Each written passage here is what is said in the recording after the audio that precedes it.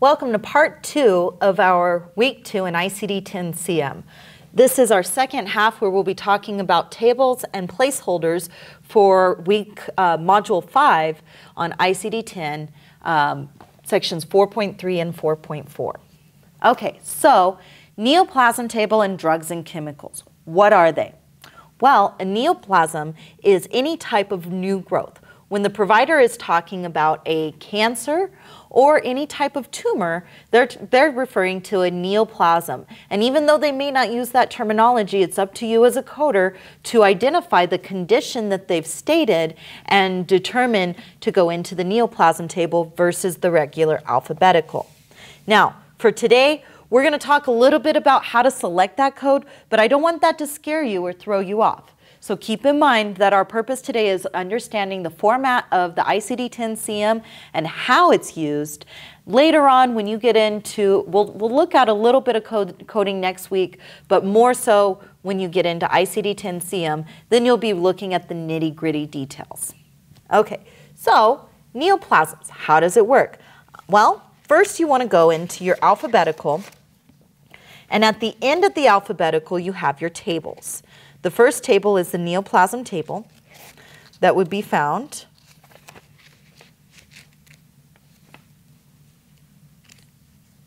and it's going to be organized with boxes, unlike the regular alphabetical. So you can see it like a table.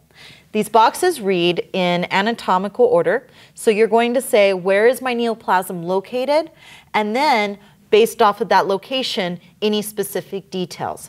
So the example we have here, which represents page 76 of your textbook, has the abdominal, with the breakdown of options for cavity, organ, viscera, and wall.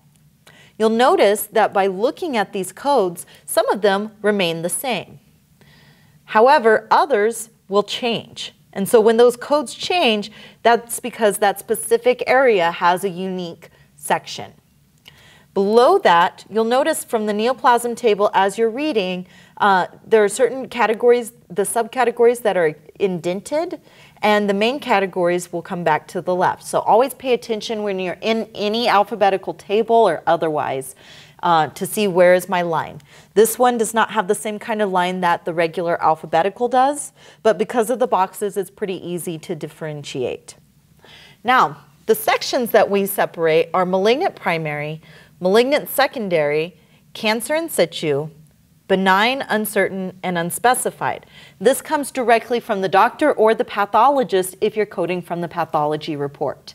If we're not certain about a cancer type, but we're indicating we don't know, not that it's been determined as uncertain, we go with unspecified, because uncertain means that the pathologist has looked at it and cannot determine if it's malignant or not.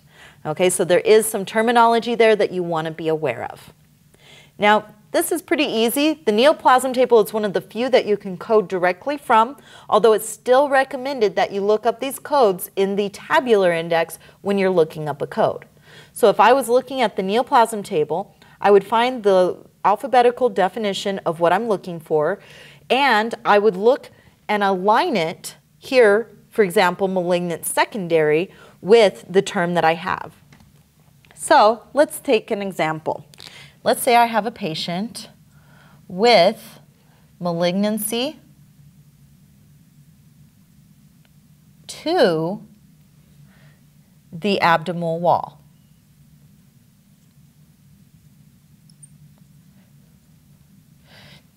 This is another term that you want to be familiar with, the difference between to and from.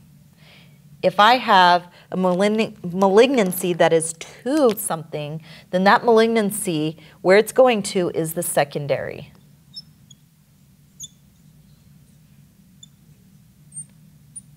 If I have a malignancy that is from somewhere, then that malignancy is the primary.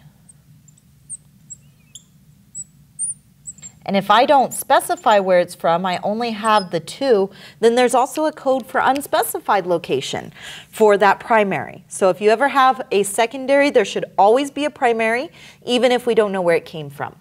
So if I have a patient with, the C with the line above it means with in shorthand for medical documentation. I have a patient PT with malignancy to the abdomen wall. And let's say that it's from the abdominopelvic. Okay.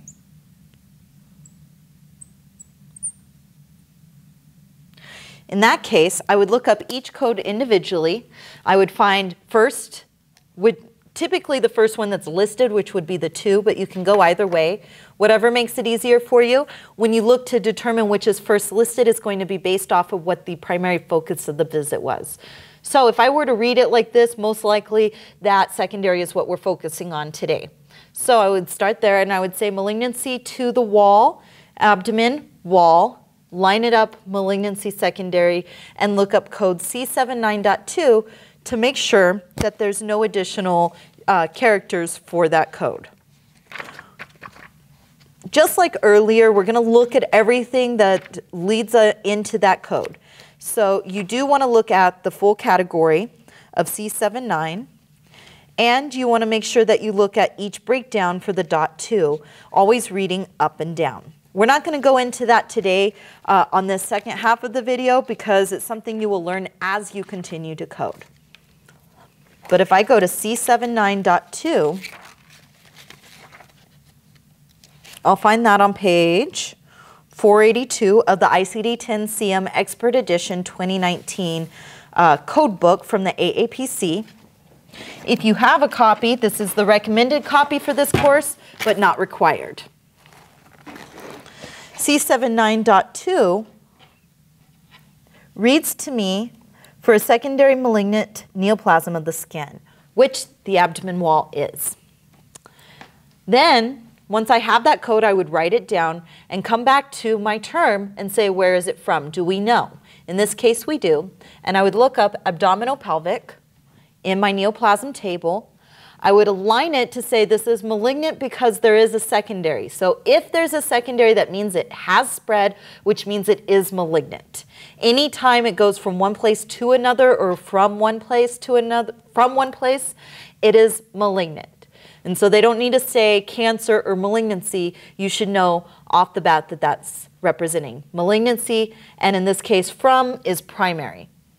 I would align it up, find my code, C76.8, which I would find also on page 482 for malignant neoplasm of other specified and ill-defined sites. Now in this case, that's a very generic description, but because my neoplasm table took me there, it's okay to code that and know with certainty that that is correct since the exact terminology is matching. If this was not exactly matching, I might look further before determining that's the correct code. And that's how you'll look at your neoplasm table. Always pay attention, of course, to additional characters that may be necessary.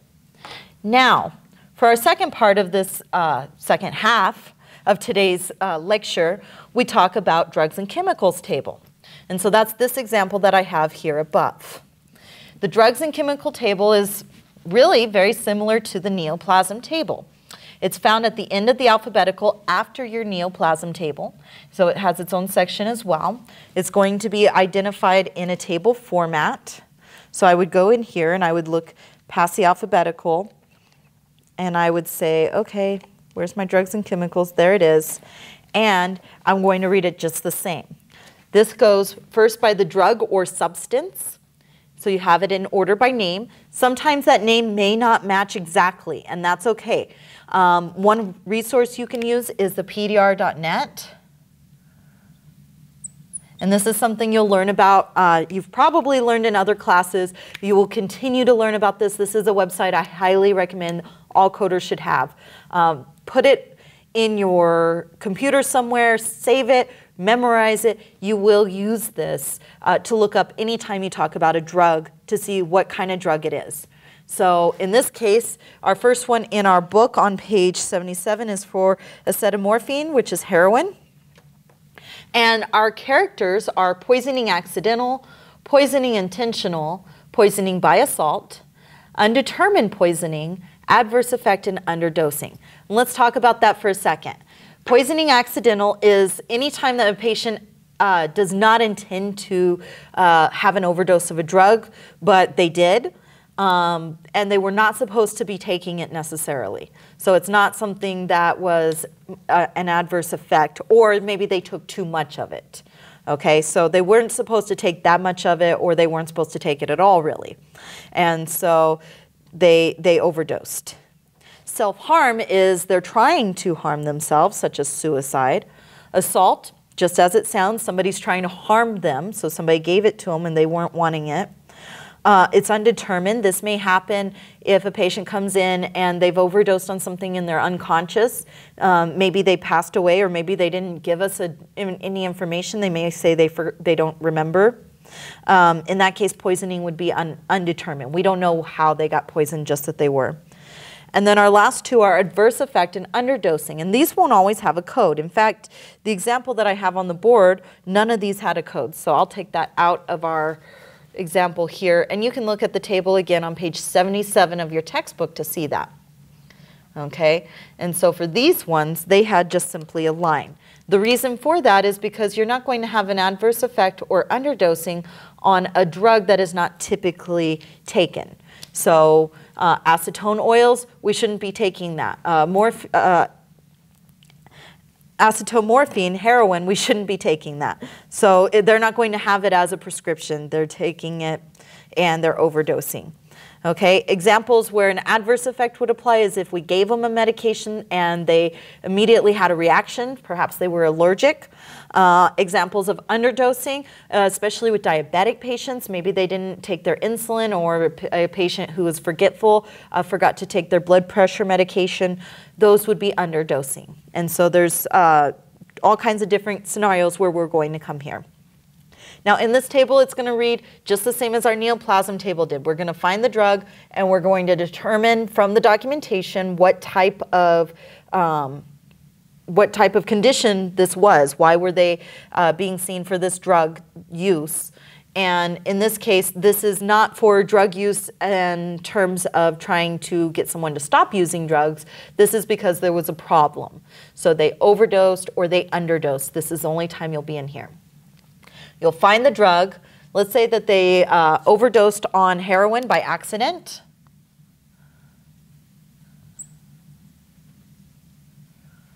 And we'll say it happened this morning.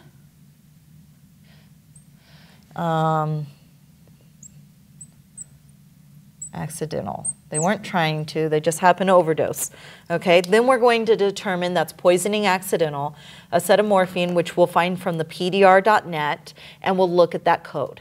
Now, you'll notice this code has an X in it. And if you remember from last week's discussion, when we looked at conventions, one of the things we looked at was what is a placeholder. And a placeholder is always denoted by an X. And basically it means that there's something in the code that needs to be described, such as a 7th or 6th character, but not everything that builds up to that is there. So in this case, a 5th digit character, which is where the X is sitting, would not apply to a drug overdose because that typically denotes location, and there's not really a location for that. So that X is always going to be listed in that category. And when we look at code T40.1X1, we'll notice there's no other .1X or 1B, it's just 1X. Okay, so we don't have to compare that 5th digit. In T40.1X1, which is the code that is recommended, it does specify poisoning by heroin, accidental or unintentional. And there's a notation for a 7th character. Okay, so just like we talked about earlier, anytime when you're looking in the tabular, it'll say a 7th digit character and it'll give examples at the beginning of the code. So the category is T40. You'll find under T40 the details for the 7th character. Sometimes you may have to go further back, and we'll talk about that when you actually get into ICD-10-CM coding more in that class, because that gets into some of the nitty-gritty.